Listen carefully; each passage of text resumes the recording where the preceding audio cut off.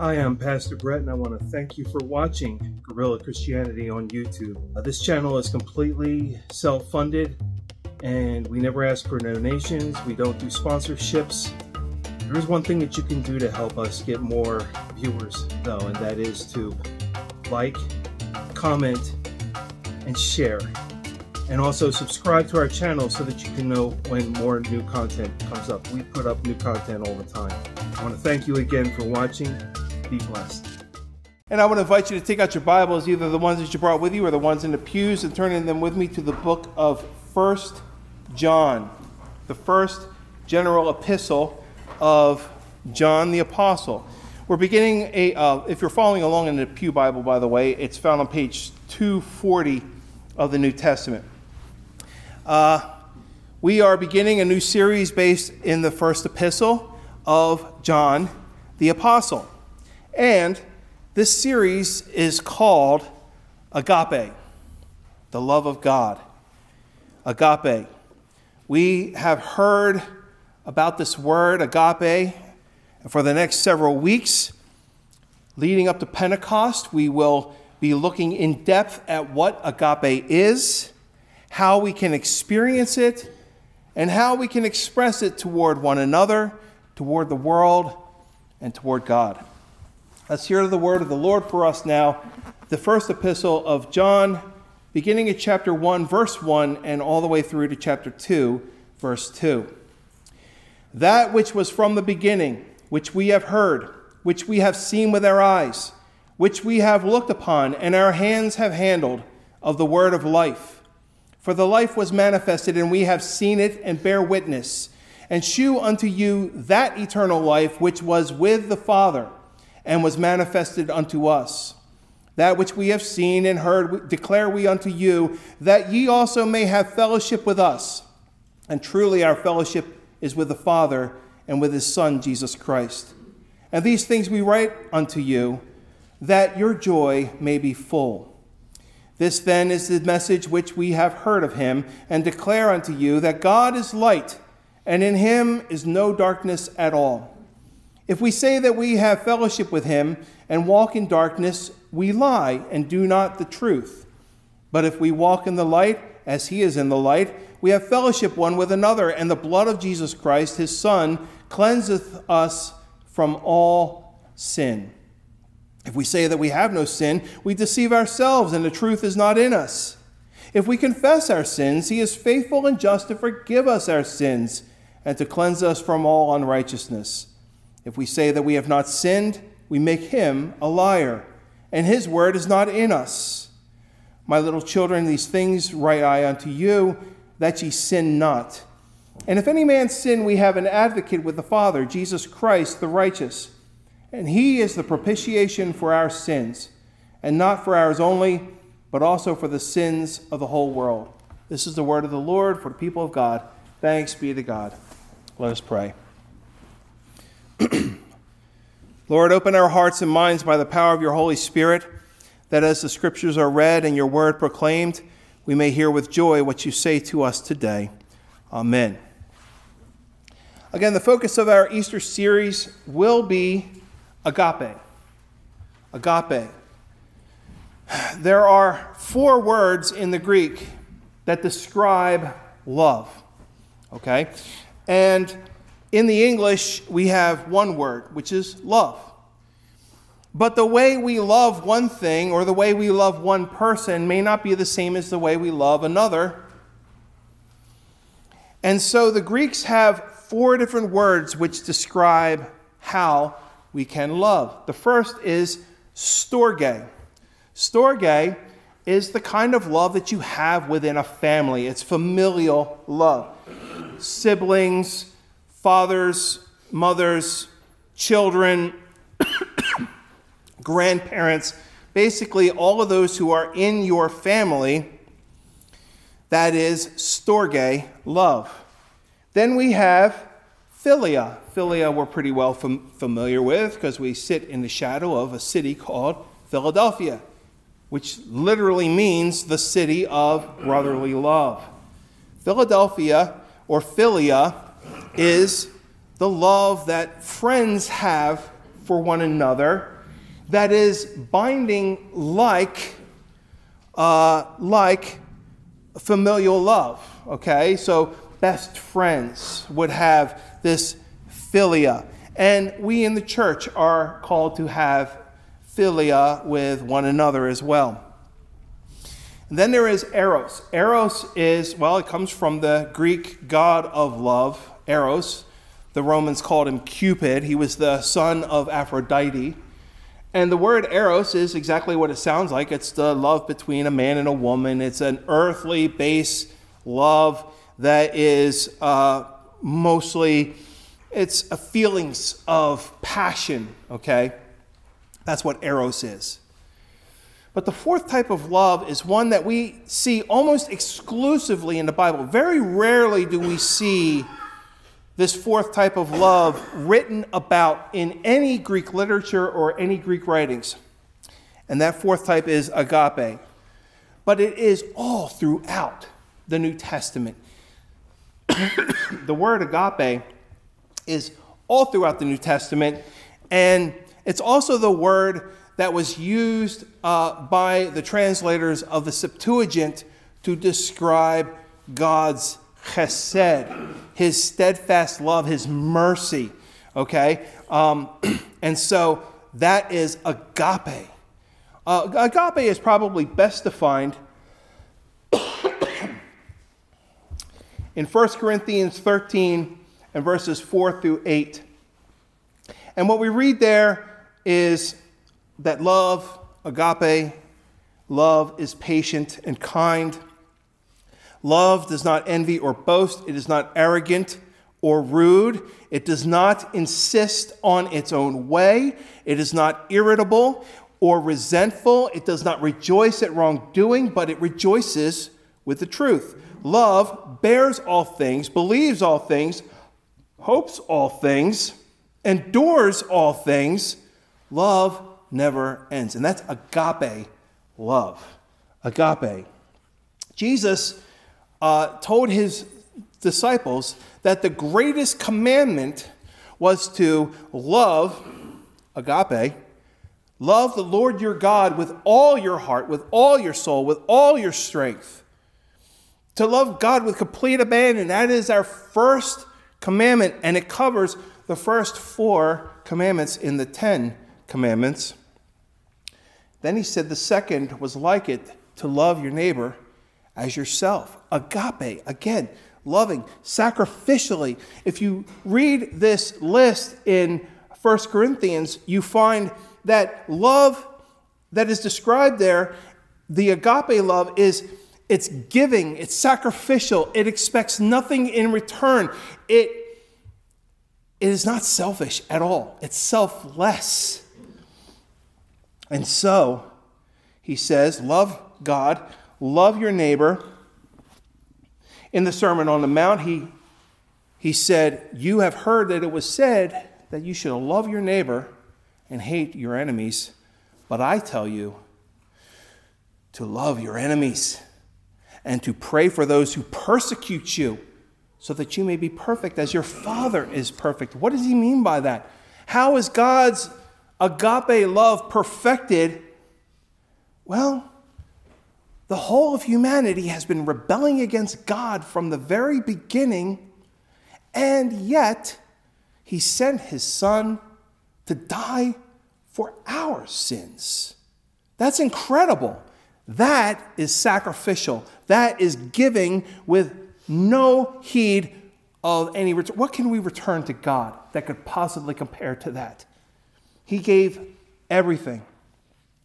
Finally, he told his disciples to love one another. He said, a new commandment I give to you, that you love one another. He's talking to his disciples now, the fellowship that was there, followers of Jesus, love one another as I have loved you. So should you love one another. By this, everyone will know that you are my disciples if you have love for one another. That's the mark of a Christian, is loving one another. Agape love, sacrificial love, giving, expecting nothing in return. Okay? It's a love that is not, it's not a give and take.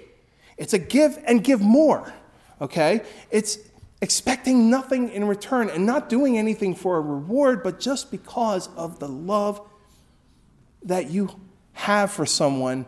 That is agape love. So, love God. Love your neighbor as yourself. Love your enemies. Pray for those who persecute you. Love one another sacrificially as Christ loved us, laying down his life for his friends. Jesus said, "This commandment I give to you, that you love one another as I have loved you. Greater love has no one than this, that you lay down your life for your friends." That's agape love. And we find agape all throughout the pages of John's gospel and also this letter, this epistle that is before us today. Now, the first epistle of John is going to be our text for the great 50 days of Easter. So let's take a real quick introduction to this letter. What is it? Who wrote it? When was it written? Why did he write it? Well, first of all, the author is John, the apostle, and it's not contested by any ancient authorities. Nobody attributed this letter to anyone but the apostle John, the disciple whom Jesus loved. And there's a couple of reasons why I think that it's valid to believe that John wrote this letter, even though nowhere in this letter does he say, "I, John, write these things to you." Right? He never names himself. It's funny because in his gospel, he doesn't name himself either. In his own gospel, John never says, "I, John." He refers to himself as the disciple whom Jesus loved. Now, that is not a title of distinction or an arrogant saying that he has used, but instead, what he's saying is, my identity shall be forever that Jesus loved me. Not that he loved me more than everyone else, but that my identity is in that Jesus loved me. That's how he described himself in his own gospel as the disciple whom Jesus loved. And in this letter, he doesn't even name himself at all. In fact, he doesn't have a salutation. This epistle, unlike other epistles, has no salutation. It has no address. It has no closing remarks. It's more like a didactic. Okay, in other words, it's a teaching document. He says, "There's something that I need to address with you, and this is what it is," and he starts right into it. And so that brings me to why. Why was this letter written? Well, it was written to address the twin heresies of Docetism and Gnosticism. Now, those two go pretty much hand in hand, but they're also very different in certain ways. But Docetism comes from the Greek word doka, which means to appear or to seem. And so the belief of the Docetists was that Jesus only appeared to be human. He was only God. He was not in the flesh. The Docetists and the Gnostics, I keep saying Gnostics because it has a G at the beginning. Just picture the G when I say Gnostics, okay? Or I'll just say Gnostic because I've been saying it all morning. The Docetists and the Gnostics both believed that all of the material universe is only corrupt and evil. There is nothing in the material world that can be good. And only the spiritual realm is perfectly good. And so there is no mixing of the two. And God is spirit. And Jesus, if he is God, cannot be material. He cannot be flesh. That was what they were denying in the first century. And that is what John was addressing specifically in his gospel. So the Docetists believe that Jesus didn't actually die on the cross, because you can't kill God. He only appeared to die. He only seemed to die. And that's where we get the word Docetis. He seemed like he died, but he didn't actually die. Okay? The Gnostics, on the other hand, the word gnosis means knowledge, and so they believed that they had a secret knowledge that would help them to elevate themselves to salvation and to earn that salvation, which is absolutely against what the Bible teaches. So John was writing this letter early. We're still talking about the first century. We're still talking about within 50 years of the death of Christ. Okay? These heresies had already arisen, and already the church was working to address them and correct them. All right? In fact, the reason we have the creeds or confessions of faith, most of the time they were devised because they were addressing a specific heresy that had arisen, and the church was saying, nope, that's not what we believe. We believe in this. And that's where you get like the Apostles' Creed. We believe in God the Father Almighty, creator of heaven and earth, because there was a man named Marcion who said that the God of the Old Testament was a wicked God named Yahweh. He was a materialistic God. He was a Gnostic. And that materialistic God created all things, and the whole universe is just wicked to the core, and there's nothing good in it. But the God of the New Testament is the Father of Jesus Christ. It's a different God. Yahweh and God the Father are two different gods. That's heresy. So what the people said, or what the church said, was, we believe in God the Father, maker of heaven and earth. He is the creator. The God the Father of Jesus Christ is the creator that we see in Genesis. And so that's what John's doing here. He's trying to address these heresies and to assure the believers that they are on the right path. When did he write this? Well, it's estimated he wrote it in the late 80s, early 90s. That would be the 0080s and the 0090s, not the 1980s and the 1990s.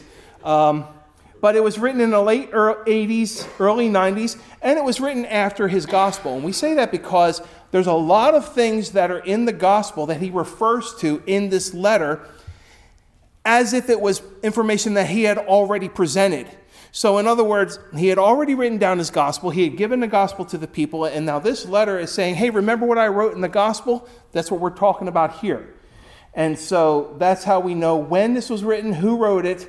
What's the primary message? The primary message of the epistle of John, if you boil it down to two statements, is this. Number one, God is light. And number two, God is love. And we're talking about agape love. Okay? Those are the two primary messages, and both of them are introduced in his letter in the same way. If you look at verse 5, he says, this then is the message. This then is the message. And that's what he says again in chapter 3 and verse 11. He says, for this is the message. So that's what he's doing. He's introducing the message. Verse 5 says, this then is the message which we have heard of him and declare unto you, that God is light, and in him is no darkness at all. Chapter 3 verse 11 says, for this is the message that ye heard from the beginning, that we should love one another. Again, so the two basic themes of John's epistle are light and love. So let's dive into this text. Verse 1, that which was from the beginning, which we have heard, which we have seen with our eyes, which we have looked upon, and our hands have handled, of the word of light, the word of life. Now I want you to think for a minute about this, that which was from the beginning. And then look at the way that John begins his gospel. John chapter 1 and verse 1 says, in the beginning was the Word, and the Word was with God, and the Word was God. The same was in the beginning with God. Notice there is a continuity. He's talking about the beginning, and what he's doing is he's tying the work and life of Jesus Christ to the work of God in creation, okay? Because the Greek word that he uses is arche. It's the same word in both the gospel and in this epistle. And it's the same word that the translators used for the Greek in the beginning in Genesis 1:1 that says, in the beginning, God created the heavens and the earth. So he's linking both his letter and his gospel to the creation account. And what he's saying is, where God created all things, and then we had the fall. But here is God coming into the world again in the flesh, and he is restoring all things. Now, if this is a recreation, that Jesus in the world is a creation event, and he's restoring all things. Now, he says, he uses 4 verbs: that which we have heard, which we have seen with our eyes, what we have looked upon, and our hands have handled, what we have touched. What we've seen, what we've heard, what we looked upon, what we have touched. Okay? All of these things are asserting that this is a first-hand eyewitness account. That's what's telling us that John is the writer of this letter, is because he walked with Christ. Okay? He also used this same language in his gospel when he said, the Word became flesh and dwelt among us, and we have seen his glory. Glory as of the only Son from the Father, full of grace and truth. So verse 2. That which was from the beginning, which we have heard, which we have seen with our eyes, which we have looked upon, and our hands have handled, of the word of life. Verse 2. For the life was manifested, and we have seen it, and bear witness, and shew unto you that eternal life which was with the Father, and was manifested unto us. The thing that was manifested to us, we now manifest to you. Okay? So the life, in verse 2, the life was manifested. The life is the incarnation of God in Jesus Christ. And the word manifest speaks to how abundantly clear this information was presented firsthand. Again, in John's gospel, he writes, in him was life, and the life was the light of men. So we're talking about that eternal life. In fact, he says that eternal life, specifically the eternal life in Christ. Christ doesn't have a beginning. He's not created. He is eternally begotten of the Father. Again, we see this in the Nicene Creed now. I believe in one Lord Jesus Christ, the only begotten Son of God, born of the Father before all ages, God from God, light from light, true God from true God, begotten, not made, consubstantial or of the same substance with the Father. Through him all things were made. A lot of the language that they got in the Council of Nicaea came directly from John's writings. You see a lot of that in there. So, verse 3. That which we have seen and heard declare we unto you, that ye also may have fellowship with us. And truly our fellowship is with the Father and with his Son, Jesus Christ. Now let me paraphrase this sentence for you. This is what John is saying. He's saying, our eyewitness compels us to tell others and to bring them into fellowship with us and with God the Father and the Lord Jesus Christ, his Son. He's saying, I want you to be fellows with me. I want you to be in fellowship with me. Now that word fellowship is a Greek word, koinonia. And we're going to see this a lot in this writing. Koinonia. That same word, if today were another Sunday, when we read the entire lectionary, we would have read today Acts chapter 4, verses 32 through 35, which says this, and the multitude of them that believed were of one heart and one soul. Neither said any of them that aught of the things which he possessed was his own, but they had all things in common. That word common, by the way, is the Greek word koina, which is the root of the word koinonia. They had all things in common. They were in fellowship together. And neither was there any... with great power that gave the apostles witness of the resurrection of the Lord Jesus, and great grace was upon them all. Neither was there any among them that lacked, For as many as were possessors of lands or houses sold them and brought the prices of the things that were sold and laid them down at the apostles' feet, and distribution was made unto every man according as he had need. So we would have read that today had we been reading the entire lectionary. It's linked to this letter because it's that same idea of koinonia or fellowship. Okay? Verse 4 says, "These things we write unto you, that your joy may be full." Now, some English translations say your joy, some say our joy. Which is it? I don't know. But they both mean the same thing, okay? I know it sounds funny. Now, in the English, your and our is very similar, isn't it? If you drop the Y, you get our. Okay, from your, right? It's very similar in the Greek. In the Greek, human means of you or yours, and hemon means of us or ours, right? So it's probably just a copyist error, but what's John really trying to say here? Either way, doesn't matter. Your joy is complete, our joy is complete. Either way, the point is that John's joy and the joy of his readers are inextricably linked by the message and the fellowship that John hopes to achieve with them. Okay, so that's the beginning of this letter. Again, notice there's no salutation. He doesn't say, "Dear church in Ephesus," because that's who he's writing to. He's writing to a church in the church in Ephesus. And this is a circular letter, so it's supposed to be distributed to all the churches, and they're supposed to read it in all the churches so that they all hear the same message, right? But he doesn't do that. He doesn't say, "Dear church in Ephesus, this is John speaking to you. How are you? I'm fine. Thanks for asking." No, he just jumps right into the message.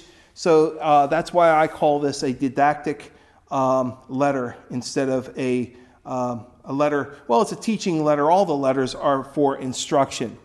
But now, verse 5 is the beginning of the message. He says, "This then is the message which we have heard of him and declare unto you, that God is light, and in him is no darkness at all." The message that God is light, again, links to Genesis chapter 1, where it says that the earth was without form and void, and darkness was over the face of the deep, and the Spirit of God was hovering over the face of the waters. And God said, "Let there be light." And there was light, and God saw that the light was good. And God separated the light from the darkness. So the fact that God is light and in him there is no darkness at all leads us into the next message. And it also establishes the work of Jesus Christ as a recreation event. Now, verses 6 and 7, he starts to use he takes these contrasts, okay? He contrasts one thing against another. And so verses 6 and 7 are two contrasts. "If we say that we have fellowship with him and walk in darkness, we lie and do not the truth. But if we walk in the light as he is in the light, we have fellowship one with another, and the blood of Jesus, his Son, Jesus Christ, his Son, cleanseth us from all sin." So here's the contrast. The contrast is, if we say that we have fellowship with God, I'm a follower of Jesus, but I'm walking in darkness, I'm a liar. Okay? So it's contrasting the people who walk in darkness and the people who walk in the light. The former are liars if they say they have fellowship with God, because God is light, not darkness. The second group, if they're walking in the light, they have fellowship not only with God, but with each other. There's that koinonia again. Okay? They're covered by the blood of Jesus. Note that Jesus' blood cleanses us from all sin. It's not mere forgiveness, but it's also deliverance from slavery to sin. Again, Acts chapter 4 and verse 32. I draw your attention to that last word. They had all things in common, and common is the Greek word koina, from which we get koinonia. They had all things in common. They had fellowship with one another. Now, verse 8. Verse 8.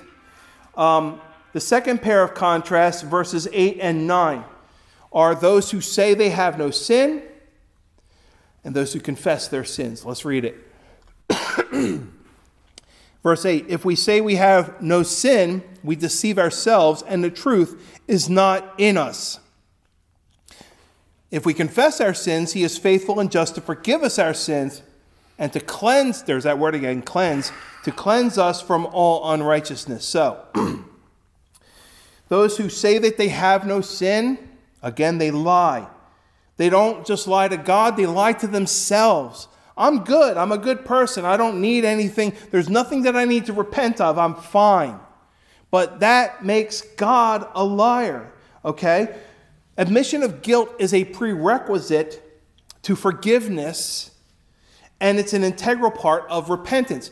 Repentance, again, remember, if I'm going in the wrong direction, if I'm walking away from God, repentance involves three things. Number one, I say, I'm walking in the wrong direction.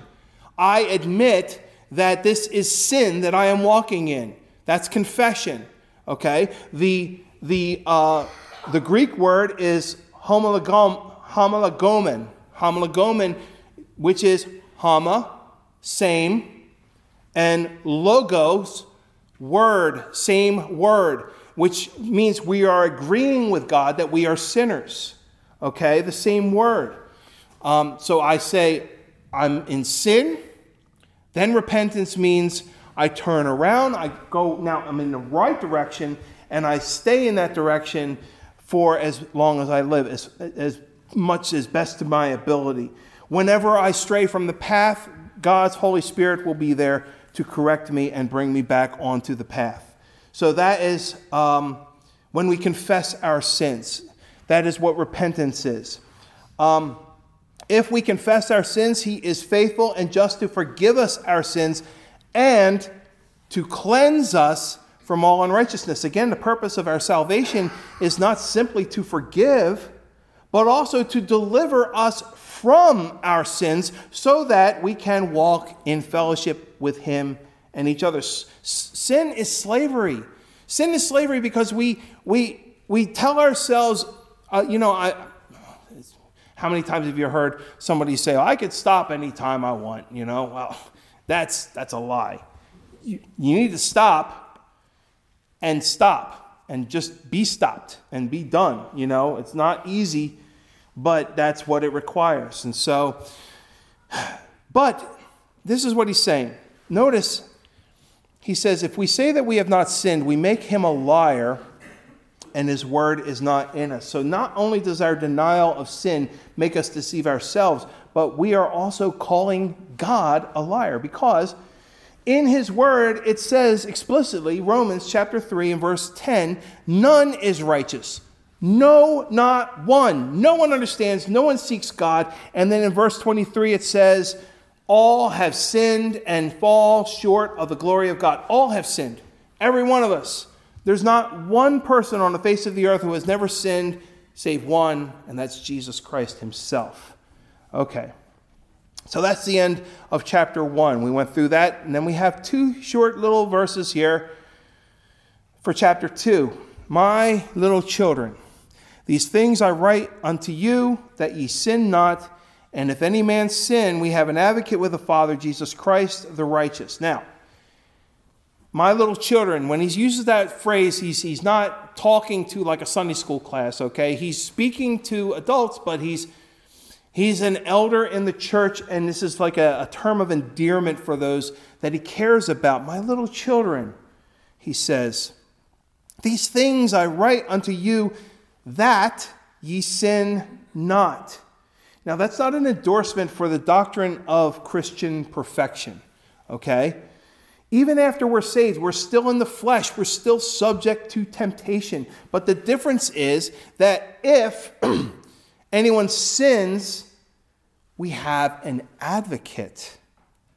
We have an advocate with the Father, Jesus Christ, the righteous. Now, the word there for advocate is parakletos, which is only used here and in the Gospel of John. It's the only two places where that word parakletos or paraclete appears.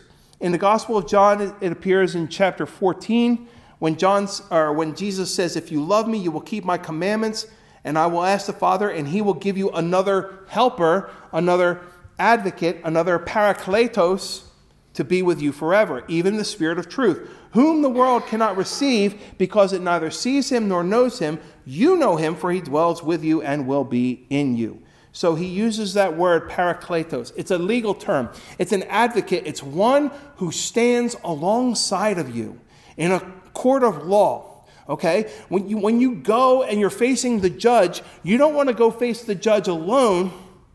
You want to have an advocate or a lawyer, right?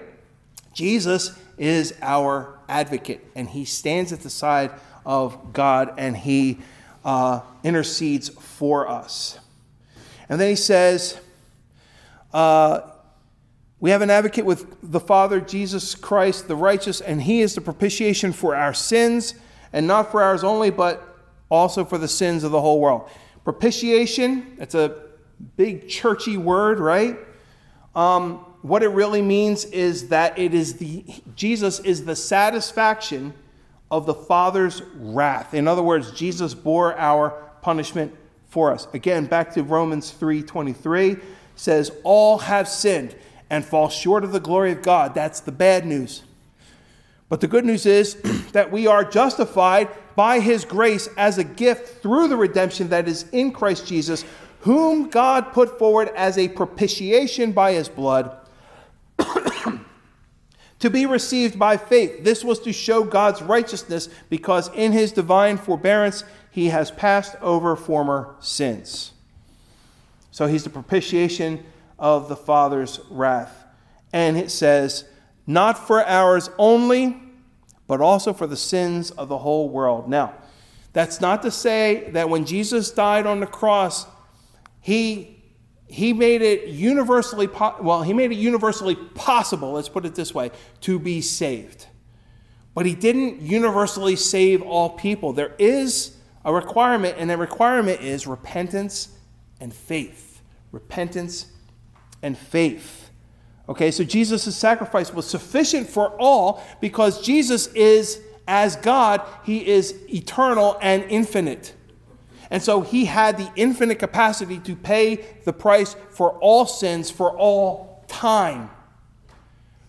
Forward and backward. Okay, people always ask, well, how do people get saved who lived and died before Jesus?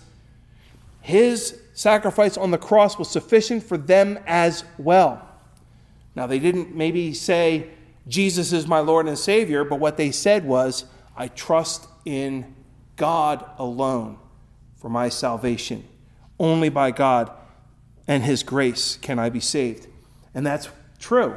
Through Christ, before and after the cross. Okay. The whole world, Jesus' sacrifice was sufficient for all, but only effectual for those who believe. The early reformers would say, sufficienter pro omnibus, sufficient for all. Efficaciter pro electus, effective only for the elect. Don't get all tweaked about that word elect. It just means those who believe. Okay? So the purpose of John's epistle is to inform his readers of their salvation in Jesus Christ, that we now walk in the light and not in darkness, that we are forgiven and delivered from our sin, that even if we do sin, we have an advocate with the Father who is the atoning sacrifice for our sin. When we have fellowship with God and with one another in Jesus Christ, our entire life is one that is defined by the light of God in us. We repented of our sin, we turned away from the darkness, and now we walk together in the light of God by faith. And in our fellowship, we help one another not to stumble by the Spirit of Christ in us. Now, it's providential that this message comes on a Sunday when we gather for communion. Because the word communion comes from the Latin word communio, which is the Latin rendition of the word koinonia. It means fellowship. It's a common sharing of things as described in the 4th chapter of Acts. It is the word that translates the Greek word koinonia that we've been seeing throughout the reading today. And so, I invite you, brothers and sisters in Christ, to enjoy this fellowship with God the Father and His Son, Jesus Christ, and with us all, who are fellow believers in Christ and fellow travelers in this life of light. Embrace one another by the agape love of the Father. Come to the table of Christ and remember the Lord's death until He comes. Let us pray. Father God, we thank you for this faithful witness of John the Apostle, whose love for his fellow believers led him to write these instructions down for us today. We thank you for your Holy Spirit that opens our eyes and helps us to see and receive the truth of your holy word. We thank you for this church family that stands with us in our struggle with sin and temptation, and which helps us to walk in your glorious light. Above all, we thank you for Jesus Christ, our Lord and Savior, who bore the punishment for our sins, and not only for ours, but for the whole world. We pray for those outside these walls, that they may come to know the loving sacrifice and forgiveness found in our fellowship with each other and with Jesus Christ. We pray for the salvation of the lost, that you would be glorified, and that our joy may be complete. All this we ask in Jesus' holy name. Amen. Hi, I'm Pastor Brett, and I want to thank you for watching this video. Now, this channel is completely self-funded. There are no sponsors, and I never ask for donations. So if you'd like to help to get this content in front of more people, what you can do is to like, subscribe, and comment on the video. And also, if you think that there's someone else who might want to see this, go ahead and share it with them as well. I want to thank you for watching, and be blessed.